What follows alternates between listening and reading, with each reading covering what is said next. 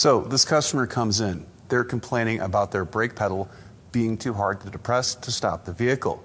This is a definite safety issue. We did the usual checks. First off, we checked the brake booster to make sure it's not leaking. We also drove the car ourselves, and it's even noticeable to us.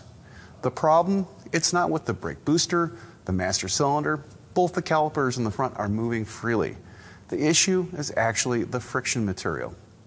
With the friction material that was used on the last brake job just recently, it's a little too aggressive. And in fact, it's the wrong formulation for the vehicle. In this case, they used a semi-matte brake pad and an application that calls for a ceramic pad. This is what's changed the brake pedal feel.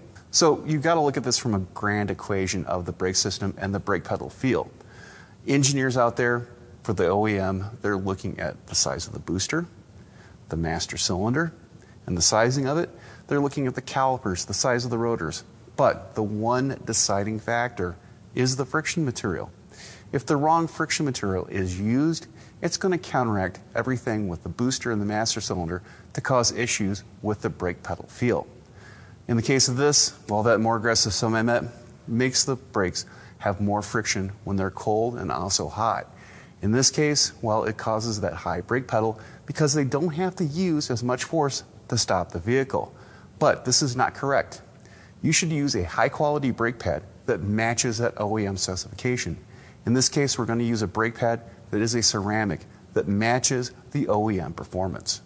This way, we're going to know when this car drives out of here, the brake pedal feel, it's going to be like it was when it was brand new. I'm Andrew Markell. Thank you very much.